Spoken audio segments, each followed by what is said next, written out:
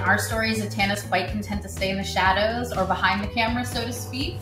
But it's a magical origin story, and as Zatanna starts to come into her magic, she's also going to have to step into the limelight. RZ is deeply moody, introspective, thoughtful, loving, and has really strong connections with her friends.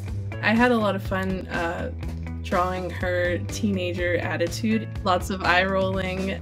Zatanna and her whole group are kind of all like a little gang of weirdos. Coney Island is such a deeply special place in real life, and Jacquelin did an amazing job bringing it to life. My favorite thing was designing the curiosity shop because it's just full of weird items. I think of mermaids when I think of you, and we have so many mermaids on Coney Island. Yeah, mermaids too. So much of Zatanna's story is a father-daughter story, and father-daughter stories never get old. I hope that it inspires a lot of younger girls to be themselves.